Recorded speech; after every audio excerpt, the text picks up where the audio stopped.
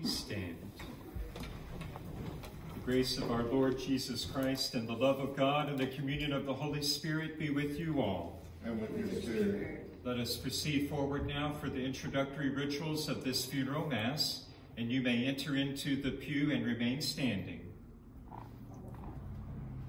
Sit up on the right-hand side.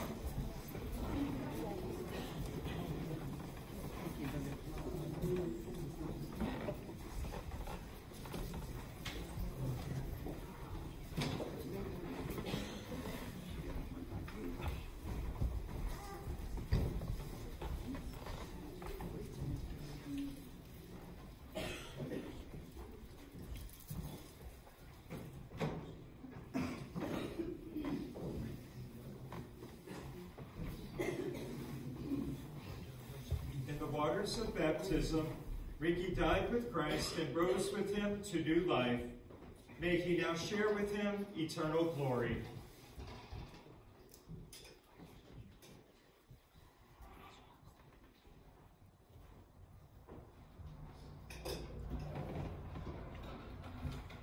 We spread this funeral pall now. Its white color is a symbol of our hope in the new life of Christ. And the violet color of these vestments symbolizes prayer and purification and preparation for entering into everlasting life.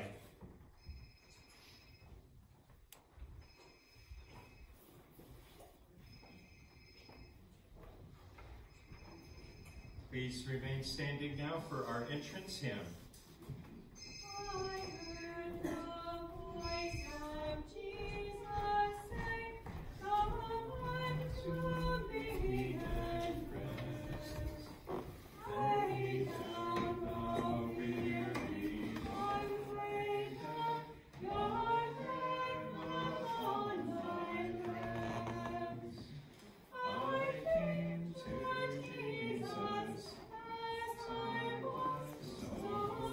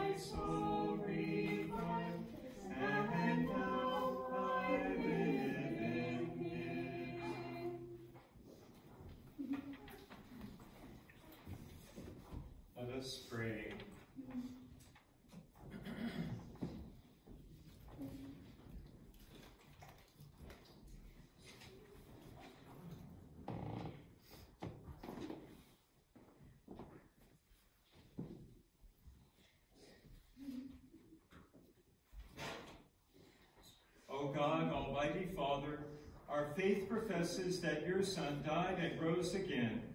Mercifully grant that through this mystery, your servant Ricky, who has fallen asleep in Christ, may rejoice to rise again through him, who lives and reigns with you in the unity of the Holy Spirit, God forever and ever. Amen. You may be seated for our first reading.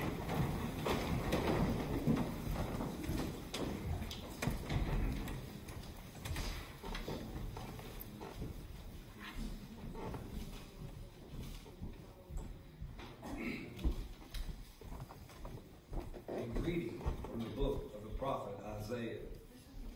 On this mountain the Lord of hosts will provide for all people. On this mountain he will destroy the veil that veils all people, the web that is woven over all nations. He will destroy death forever.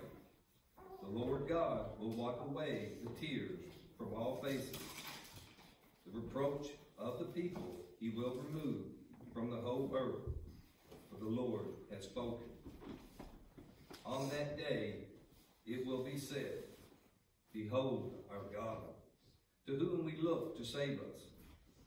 This is the Lord, for whom we look. Let us rejoice and be glad that he has saved us. The word of the Lord. Thanks be to God. The Lord is my shepherd, there is nothing I shall want. The Lord is my shepherd, there is nothing I shall want. The Lord is my shepherd, I shall not want. In verdant pastures he gives me repose. Beside restful waters he leads me. He refreshes my soul. The Lord is my shepherd. There is nothing I shall want. He guides me in thy path for his name's sake. Even though I walk in the dark valley, I fear no evil, for you are at my side. With your rod and your staff, that give me courage. The Lord is my shepherd, there is nothing I shall want. You spread the table before me in the sight of my foes. You anoint my head with oil, my cup overflows. The Lord is my shepherd, there is nothing I shall want. Only goodness and kindness follow me all the days of my life, and I shall dwell in the house of the Lord for years to come. The Lord is my shepherd, there is nothing I shall want.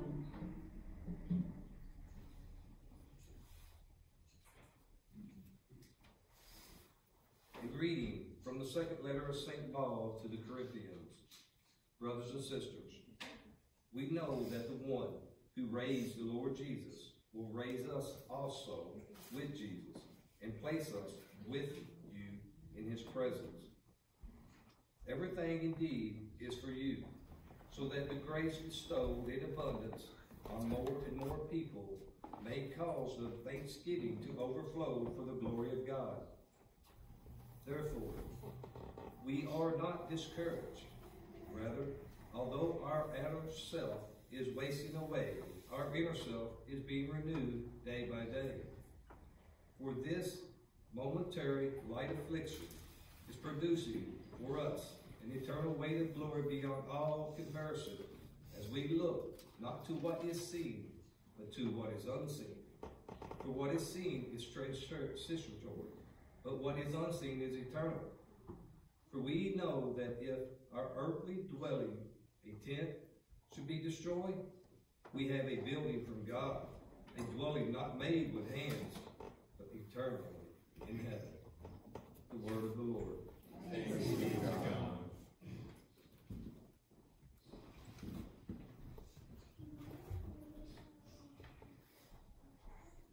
Please stand for the gospel reading.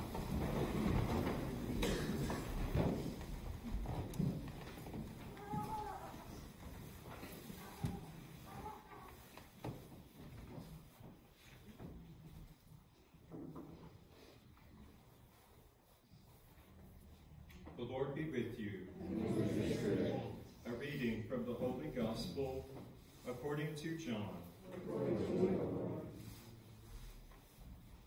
So they took Jesus, and carrying the cross himself, he went out to what is called the place of the skull, in Hebrew, Golgotha. There they crucified him, and with him 2 others, one on either side, with Jesus in the middle. Standing by the cross of Jesus were his mother and his mother's sister, Mary, the wife of Clopas, and Mary Magdalene. When Jesus saw his mother and the disciple whom he loved, he said to his mother, "Woman, behold, your son." Then he said to the disciple, "Behold, your mother." And from that hour the disciple took her into his home. After this, aware that everything was now finished, in order that the scripture might be fulfilled, Jesus said, "I thirst." There was a vessel filled with common wine. So they put a sponge soaked in wine on a sprig of hyssop and put it up to his mouth. When Jesus had taken the wine, he said, "It is finished." And bowing his head, he handed over the Spirit. Now, since it was preparation day, in order that the bodies might not remain on the cross on the Sabbath, for the Sabbath day of that week was a solemn one, the Jews asked Pilate that their legs be broken and they be taken down. So the soldiers came and broke the legs of the first, and then of the other one who was crucified with Jesus. But when they came to Jesus and saw that he was already dead, they did not break his legs. But one soldier thrust his lance into his side, and immediately blood and water flowed out. An eyewitness has testified, and his testimony is true. He knows that he is speaking the truth, so that you also may come to believe. For this happened so that the scripture passage might be fulfilled. Not a bone of it will be broken. And again, another passage says, "They will look upon him whom they have pierced." After this, Joseph of Arimathea, secretly a disciple of Jesus for fear of the Jews, asked Pilate if he could remove the body of Jesus, and Pilate permitted it. So he came and took his body. Nicodemus, the one who had first come to him at night, also came bringing a mixture of myrrh and aloes, weighing about 100 pounds. The Gospel of the Lord. You may be seated.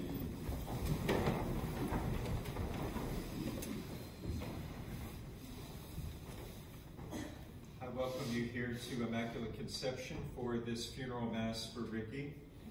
My name is Father Hardesty. I've been the pastor here at Immaculate Conception and also at St. Catherine in New Haven and St. Vincent de Paul in New Hope for 6 years now.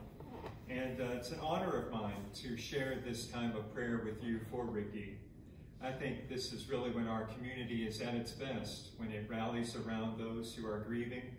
And so I'm very proud of our community. I'm proud of you and just very honored to be with you this morning to pray with you for Ricky. If I can do anything for you in an ongoing way, please let me know. I want to support you not only during this official time of prayer, but in an ongoing way. That first reading that we had this morning, I think is so encouraging, especially on a day like this where we're grieving the death of Ricky. The prophet Isaiah is trying to console and encourage the Israelites during their exile. They've been undergoing so much persecution. All the time, the Israelites are being persecuted. And so Isaiah is trying to lift up their hearts to imagine the day when the Messiah comes, when the Savior comes, and they will have peace, they will be restored, they will be provided for, they will be lifted up. He says, the Lord God will wipe away the tears from all faces. What an encouraging thing to say to the Israelites.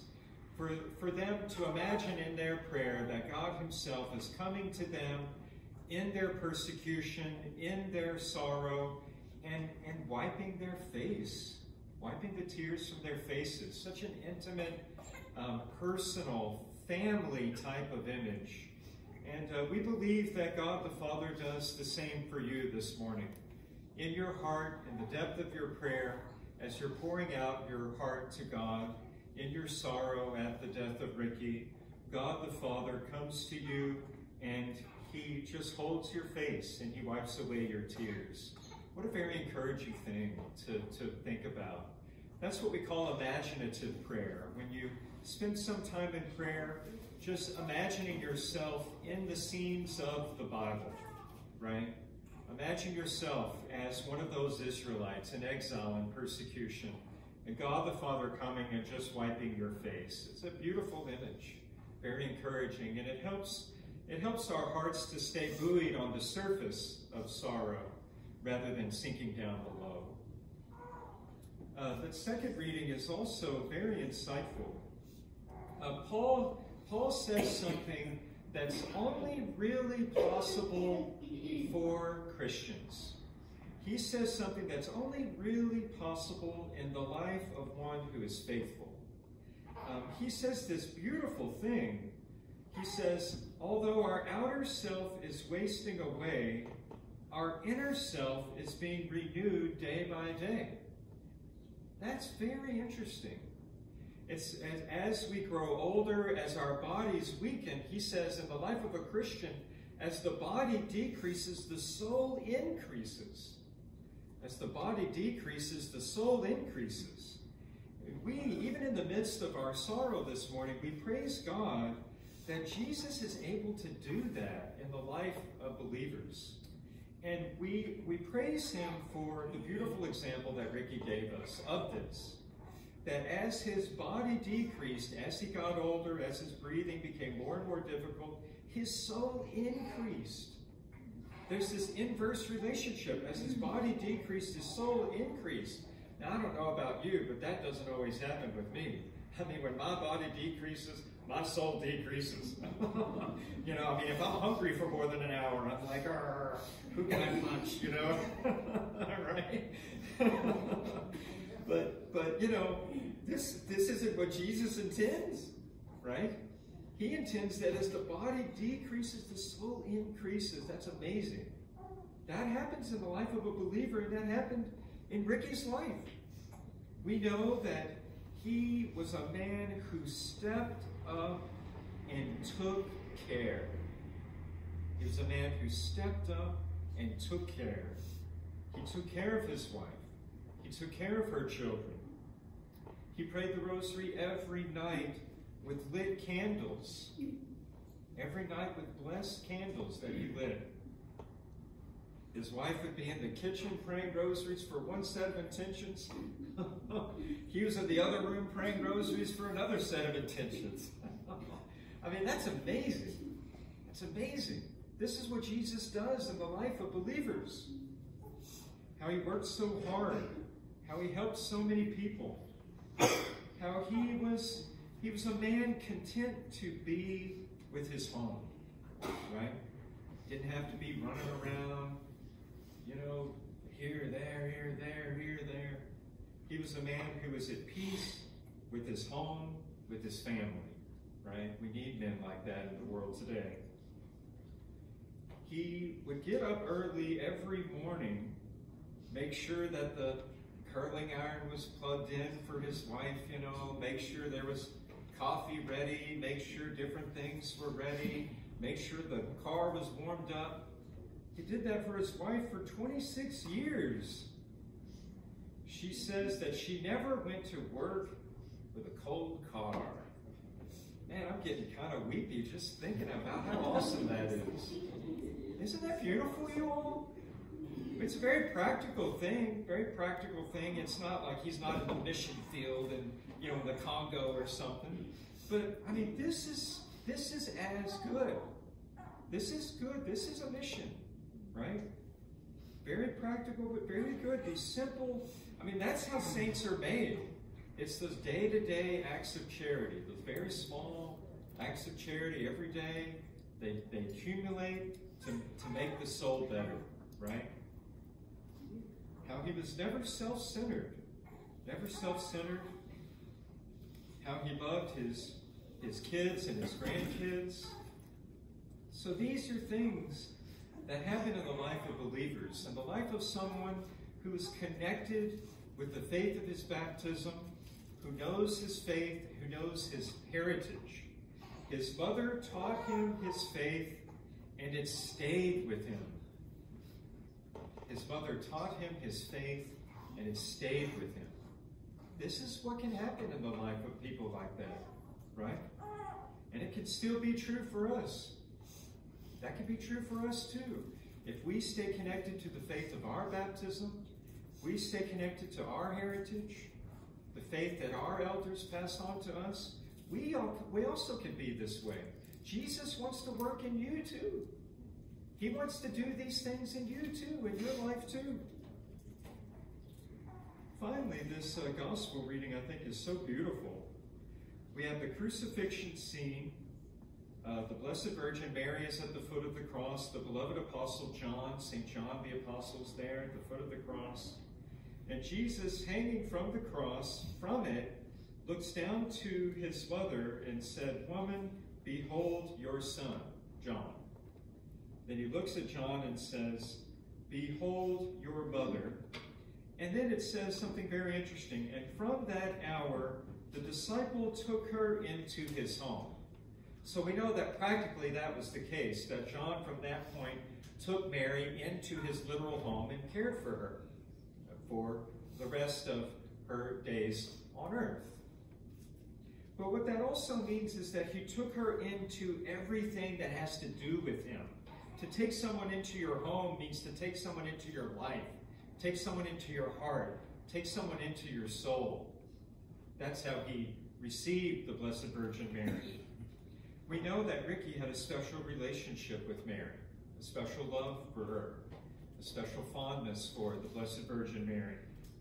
He took her into his home.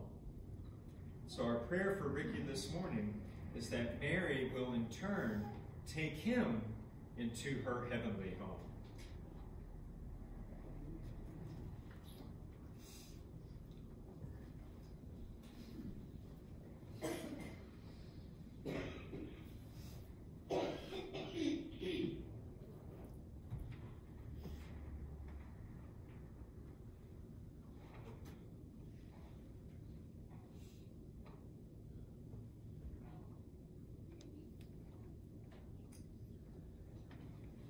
Please stand now for our petition.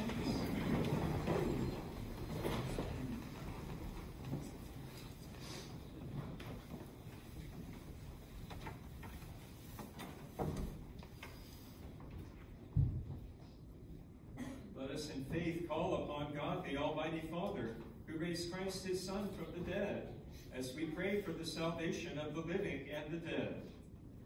For Ricky, who in baptism was given the pledge of eternal life, that he may now be admitted to the company of the saints, we pray to the Lord.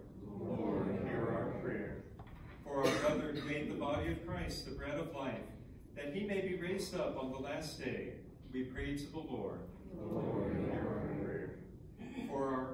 For our deceased relatives and friends, and for all who have helped us, that they may have the reward of their goodness, we pray to the Lord. Lord, hear our prayer.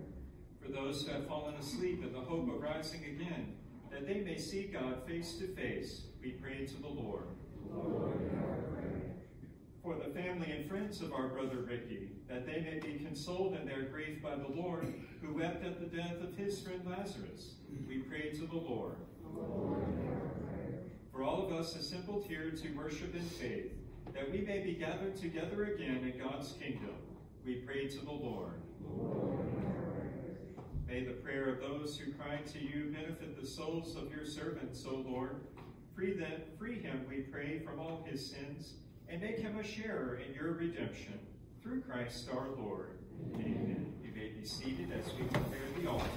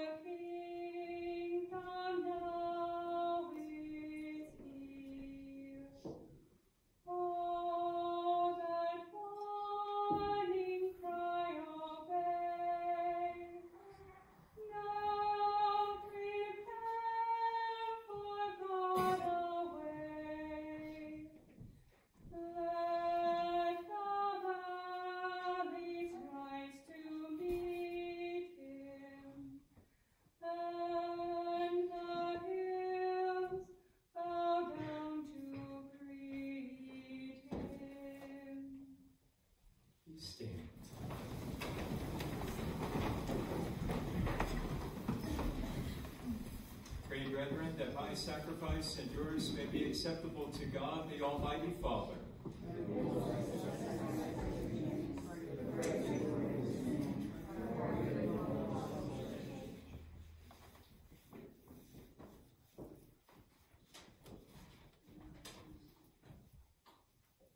As we humbly present to you these sacrificial offerings, O Lord, for the salvation of your servant Ricky, we beseech your mercy, that he who did not doubt your Son to be a loving Savior may find in him a merciful judge, who lives and reigns forever and ever. Amen.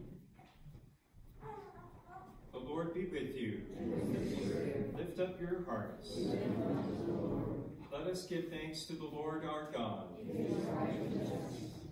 It is truly right and just, our duty and our salvation, always and everywhere to give you thanks. Lord, Holy Father, Almighty and eternal God, through Christ our Lord, in him the hope of blessed resurrection has dawned, that those saddened by the certainty of dying might be consoled by the promise of immortality to come. Indeed, for your faithful, Lord, life is changed, not ended, and when this earthly dwelling turns to dust, an eternal dwelling is made ready for them in heaven. And so with angels and archangels, with thrones and dominions, and with all the hosts and powers of heaven, we sing the hymn of your glory, as without end we acclaim. Holy, holy, holy, Lord God of hosts, heaven and earth are full of your glory. Hosanna in the highest. Blessed is he who comes in the name of the Lord.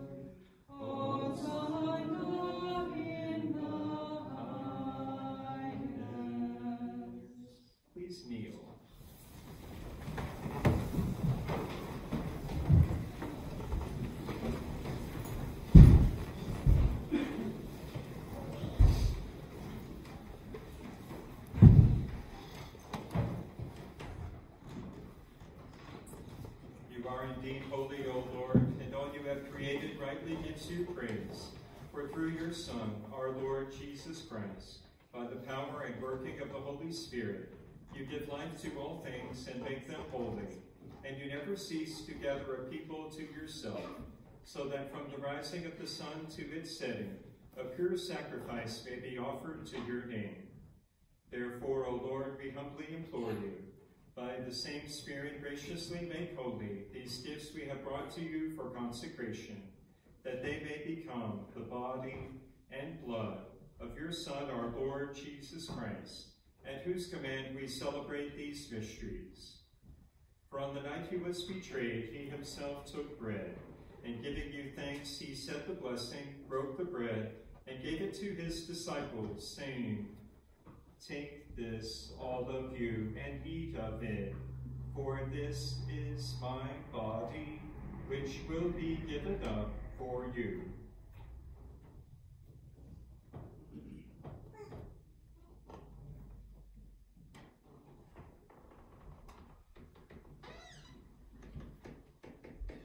In a similar way, when supper was ended, he took the chalice, and giving you thanks, he said the blessing, and gave the chalice to his disciples, saying, "Take this, all of you, and drink from it, for this is the chalice of my blood, the blood of the new and eternal covenant, which will be poured out for you and for many for the forgiveness of sins. Do this in memory of me."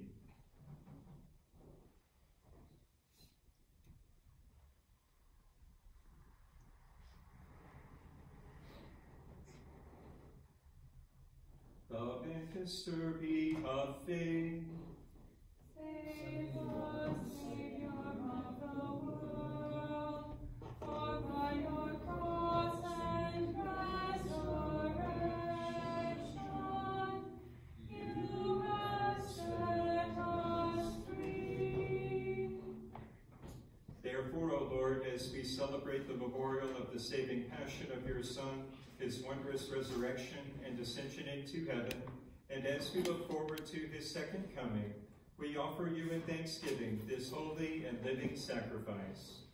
Look, we pray, upon the oblation of your church, and recognizing the sacrificial victim by whose death you will to reconcile us to yourself, grant that we, who are nourished by the body and blood of your Son, and filled with his Holy Spirit, may become one body, one spirit in Christ.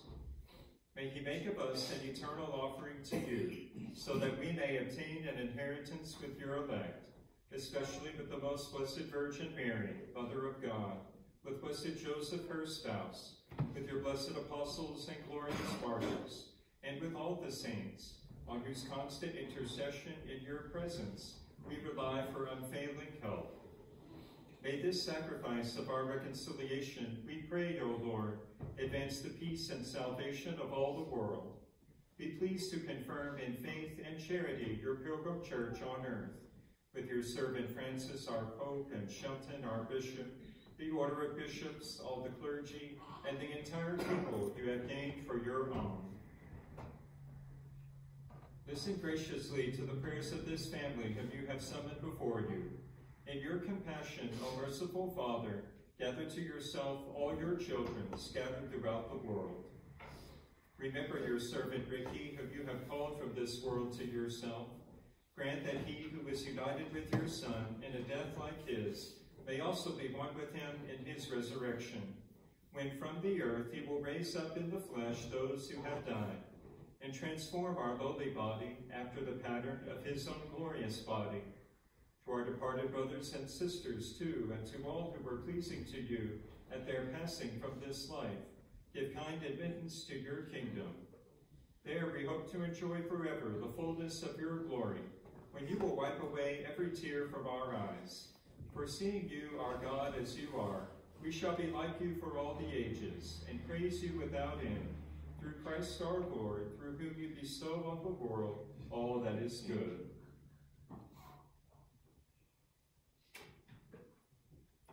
Through him and with him and in him, O God, Almighty Father, in the unity of the Holy Spirit, all glory and honor is yours forever and ever. Amen. Please stand.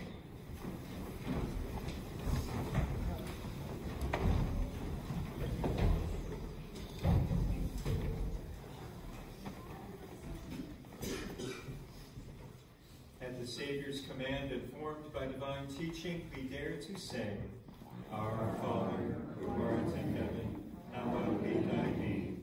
Thy kingdom come, thy will be done, on earth as it is in heaven.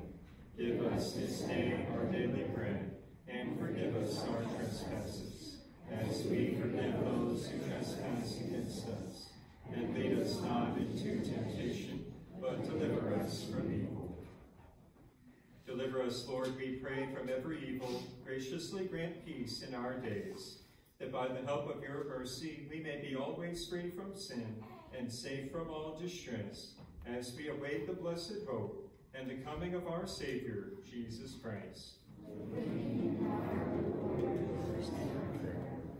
Lord Jesus Christ, who said to your apostles, Peace I leave you, my peace I give you, look not on our sins, but on the faith of your church, and graciously grant her peace and unity in accordance with your will, who live and reign forever and ever. Amen. The peace of the Lord be with you always. Let us offer each other the sign of peace.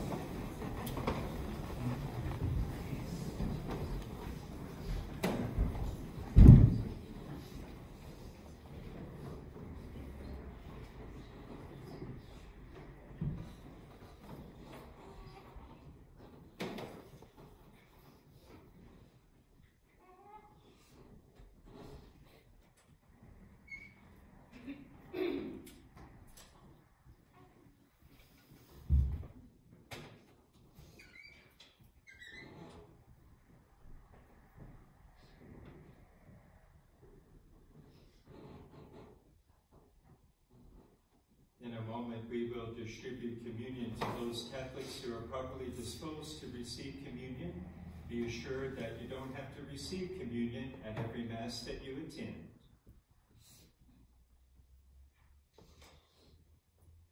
Behold the Lamb of God. Behold him who takes away the sins of the world. Blessed are those called to the supper of the Lamb. Lord, I am not worthy that you should enter under my roof, but only say the word, and my soul shall be healed. Please stand.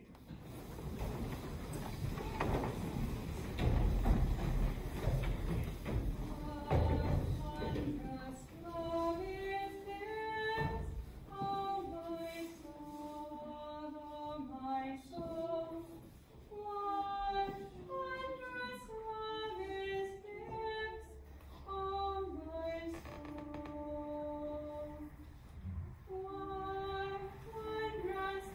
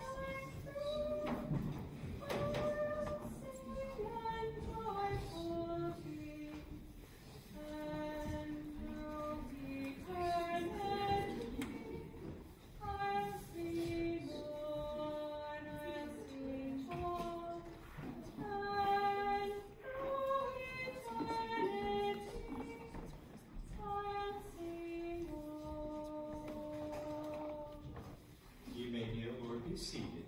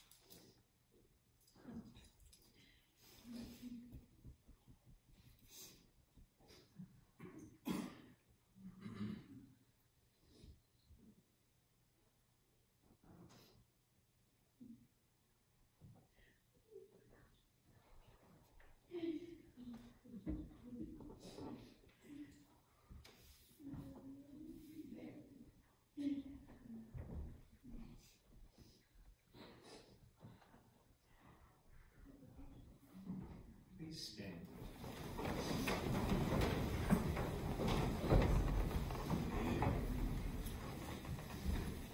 Let us pray.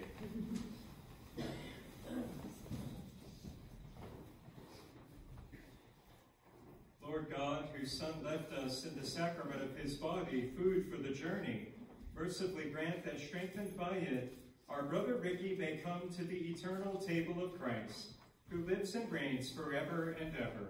Amen.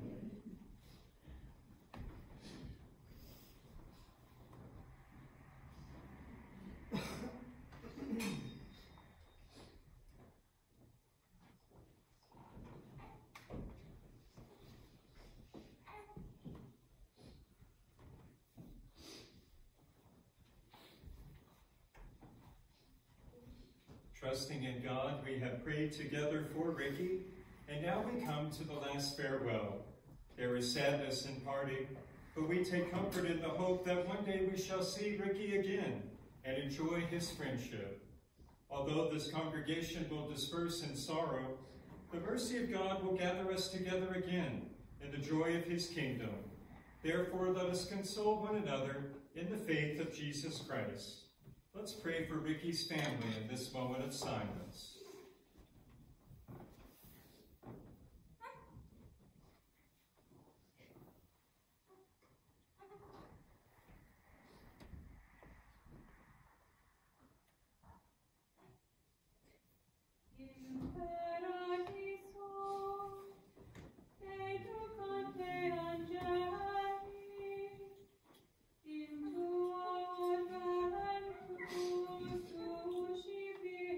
Amen.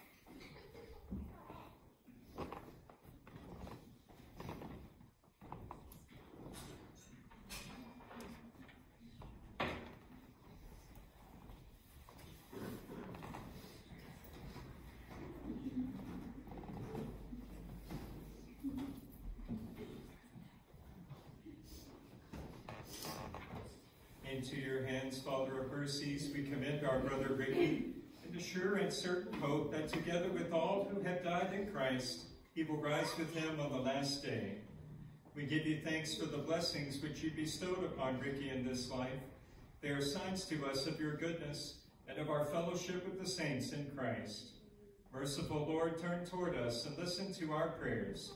Open the gates of paradise to your servant, and help us who remain to comfort one another with assurances of faith, until we all meet in Christ and are with you and with our brother forever, through Christ our Lord. Amen. In peace, let us take our brother to his place of rest.